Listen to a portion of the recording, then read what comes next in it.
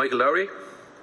Taoiseach, although there is a major focus on travel, there is a sector of the industry that is facing extinction unless they receive urgent funding. Ireland's 190 licensed travel agents are currently watching their business fail, and unlike the other SMEs, they have received little or no assistance. I've been in correspondence with you about this issue.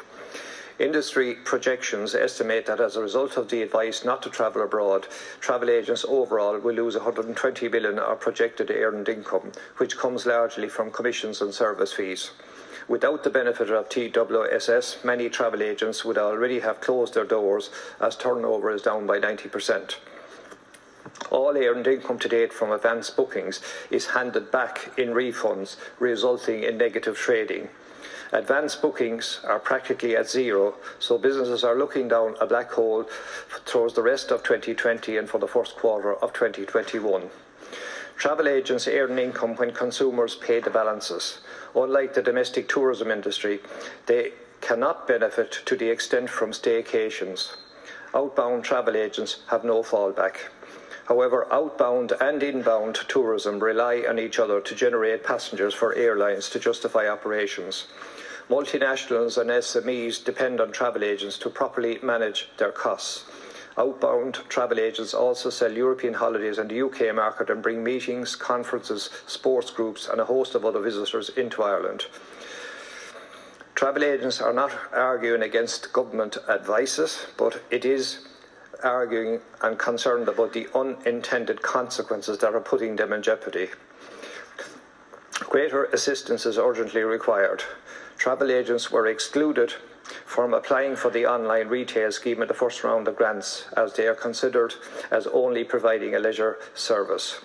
Travel agents should not be excluded from the upcoming round of financial supports for SMEs or from applying for certain grants that may evolve due to a misconception of the level and type of businesses they provide.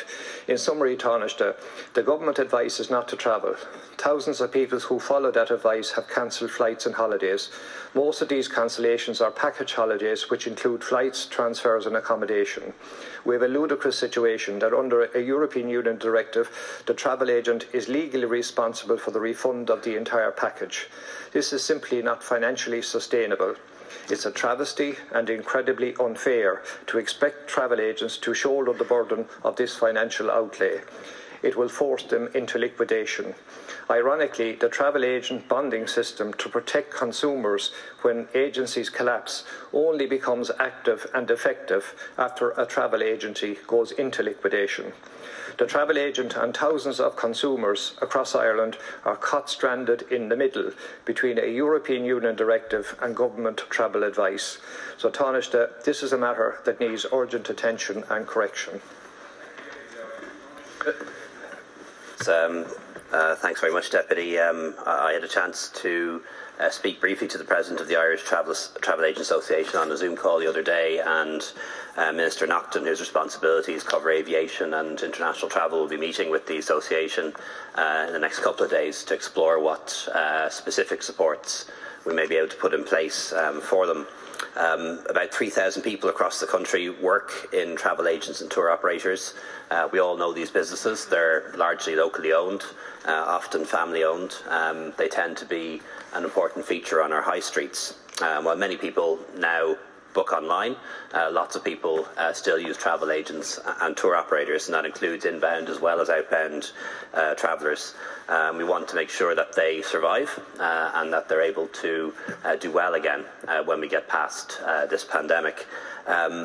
They do benefit from a lot of the actions the government has already put in place. For example, the wage subsidy scheme. They would almost all benefit from that because their turnover has gone down by so much. We also brought in the refund credit note scheme, so that people would get vouchers or credit notes rather than cash refunds in an effort to assist the sector so that it didn't collapse, so that people are ultimately entitled to the cash if that's what they want. They have had their commercial rates waived, and some are eligible for the restart grant once they get started again. And we will see what else can be done, both in terms of the July stimulus that's happening next week, and also if there's anything in particular we can do for the sector, and that's what Minister Nocta will be exploring with them. You have written to me, as you said, about the online retail scheme. That does fall directly under my responsibility, as it's an Enterprise Ireland scheme. That funding is all drawn down now. But if we are able to reopen the scheme, I do take your point. I think you make a valid point that they should be included in that too. Lowry. Could I raise a separate issue, but connected? We have thousands of people in Ireland at the moment who booked flights with the airlines to travel. On government advice, they have taken the decision not to travel. We now have a situation where airlines have had the use of people's money for a considerable period of time. Because the flights are not cancelled, they're not able to recoup their money. And when they go to change the date, the only option they have is to change the date. When they go to change the date forward, the airlines is charging them as much as they paid for the original ticket. Now, this is total exploitation of a dominant position by the airlines, and I would ask Taoiseach that you'd intervene with the airlines and allow a situation to develop where airlines only charge a nominal fee for changing the date forward. Thank you, Deputy Lowry. Taoiseach, to conclude. Thanks, Deputy. I'll certainly take that up in my engagement interaction with the major airlines.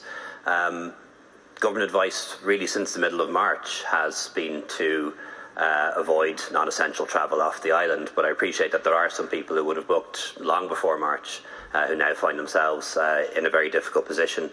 Just in relation to international travel advice, what I should restate is that government advice is that nobody should engage in non-essential travel off the island, and anyone coming into the island, whether it's for essential or non-essential reasons, should not quarantine but restrict their movements for 14 days. That's staying at home and only going out for essential supplies and for exercise. I see the term quarantine, self-isolate used incorrectly and regularly. The advice is to restrict your movements for 14 days, and that's for anyone coming into the island, with a very small number of exceptions, such as pilots, transport workers, cabin crew and diplomats. However, on Monday we will have a green list of countries, a list of countries with a incidence of the coronavirus that is similar to ours, and we will be able to update our advice in relation to those countries, and that will be different from the general advice for countries not on the green list. Thank you.